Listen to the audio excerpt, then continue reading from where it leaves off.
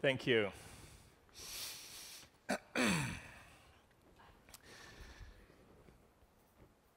I've been working for the New York Times for 18 years, and in that time, I've covered a lot of conflict, a lot of war, Afghanistan, Iraq, Gaza, Lebanon, various wars in Africa, Syria, and Libya, which in my introduction, as you heard, I was captured by forces loyal to Gaddafi at the time. At the time of capture, they executed my driver.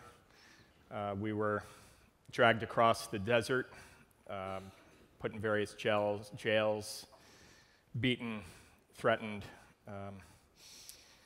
So the job comes with a lot of hard times, but that's where you have to be in order to see the hard times of those that you're covering. There's no magic force field around you when you're out there doing this work. Of all those places that I mentioned,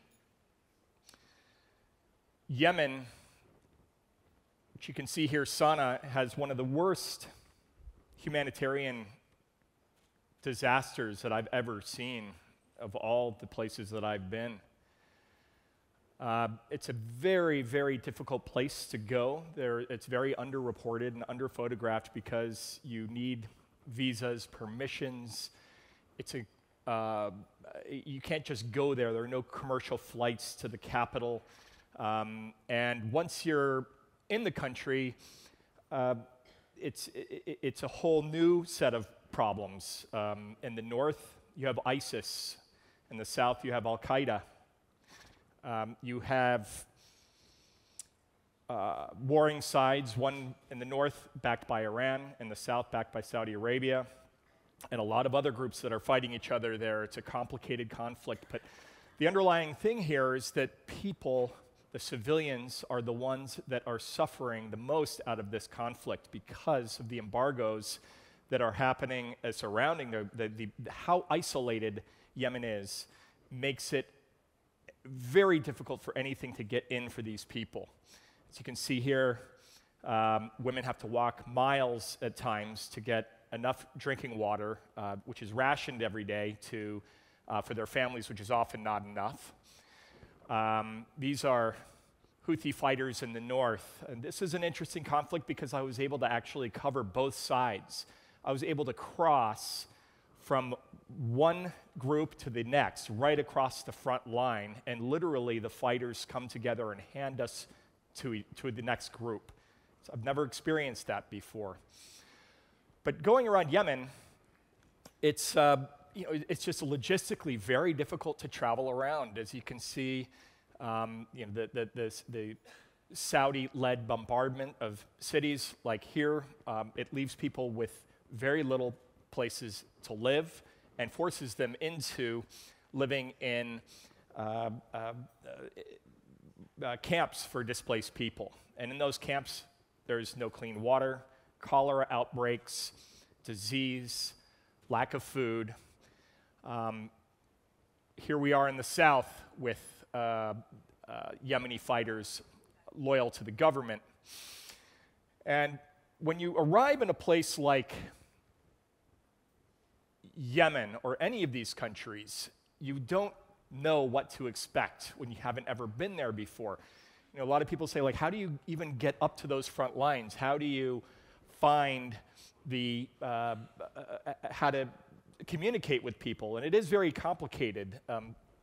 When you arrive, you get off the plane or out of the car, and you're just, I don't speak the language. I have to find a translator. These things aren't often, most of the time, are not organized in advance. And you have to learn how to read people. Who can you trust?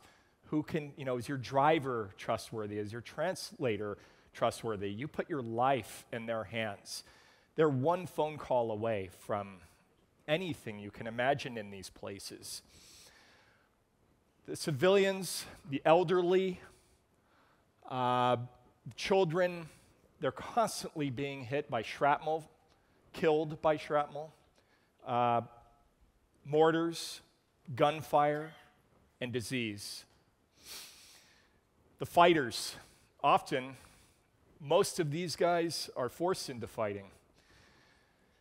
Despite being combatants, many of them have never seen their 17th birthday and never will, such as this young man who was shot in the chest in the port area of Hodeidah last year. It's one of the most interesting places I've worked because the people are actually so friendly and in a lot of ways very understanding about why we're there as Western journalists.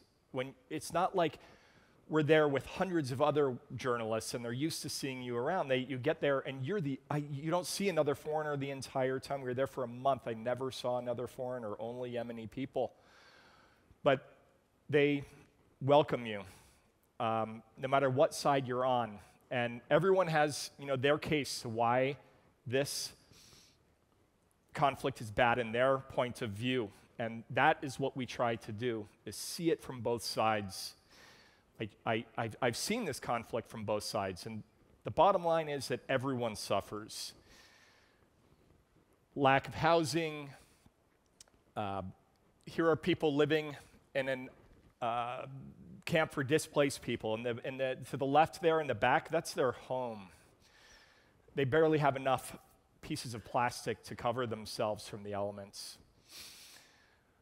It's really one of, at the same time, I know this may sound strange, but it's one of my favorite places to work just because it's about the people. It's about the personality and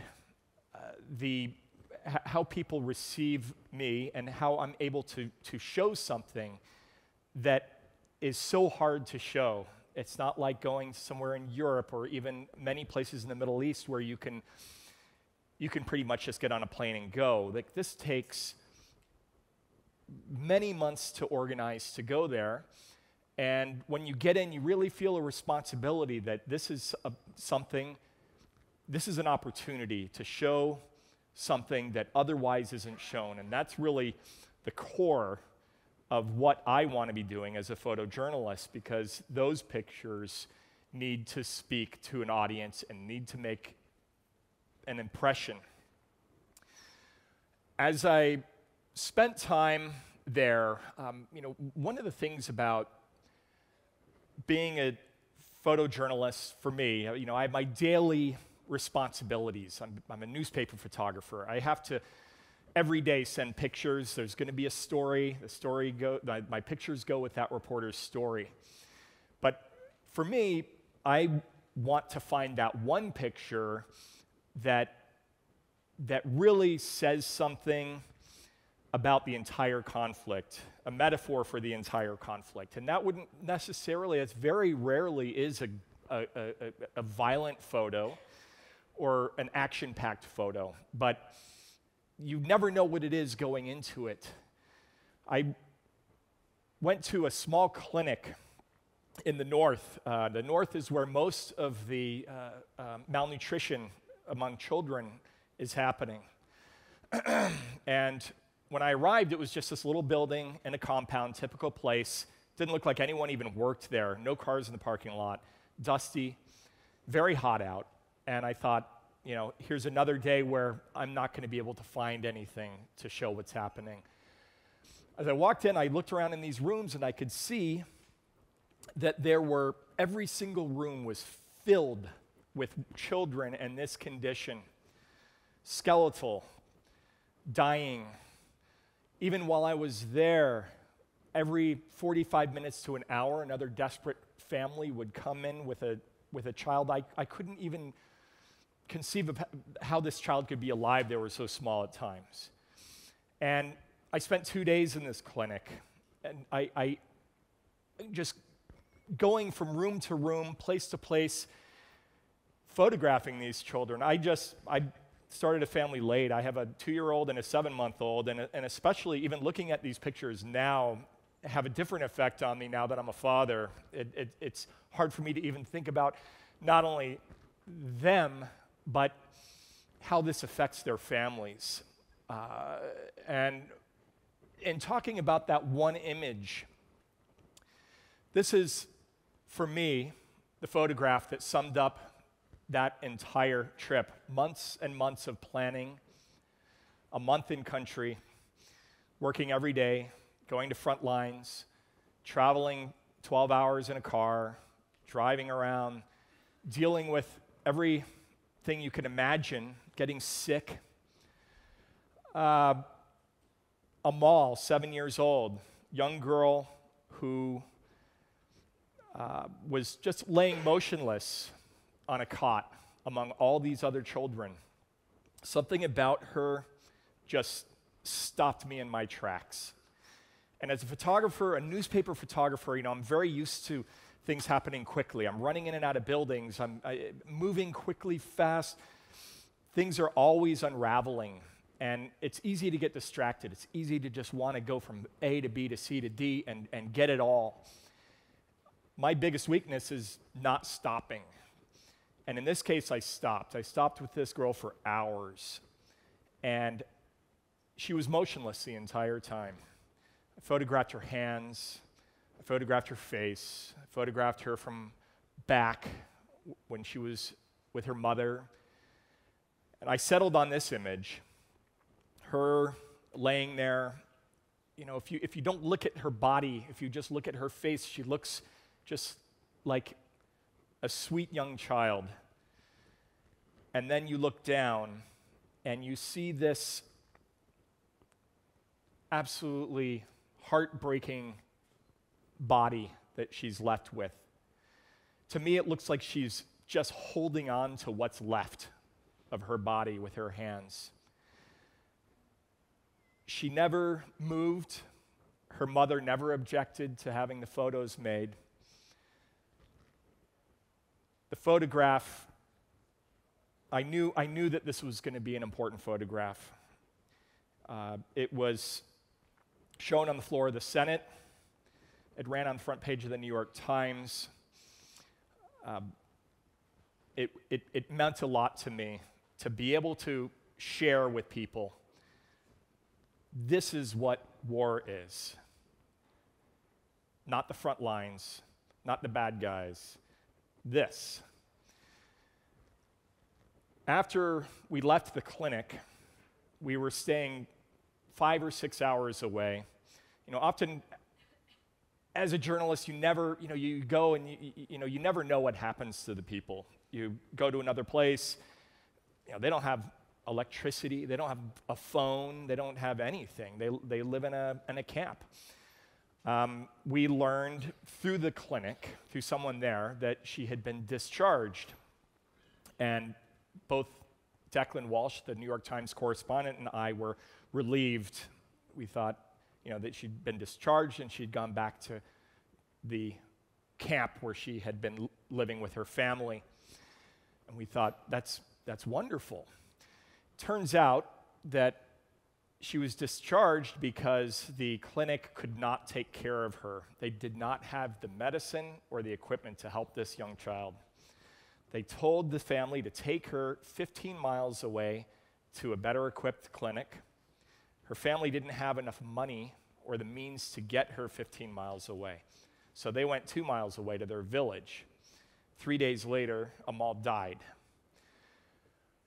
That really is something that hurt me, and because I felt like, why didn't I do something? Why didn't I do something to help? A lot, some people ask me, like, when you saw this person, why didn't you just help them? But there were hundreds of children like this.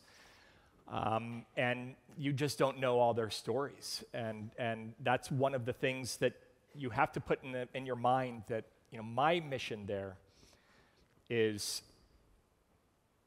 to share with the world what's happening to these people. It continues to happen there. September was one of the bloodiest months they've had so far in the conflict. And I'm trying to go back. I'm waiting to get permissions and visas. Been waiting since my last trip almost a year ago. We press all the time for it. I hope that this is something that that everyone can, anytime I have an opportunity to show these kind of pictures and to share it with people, it's a privilege for me, and I really thank everyone for your attention and your time. Thank you.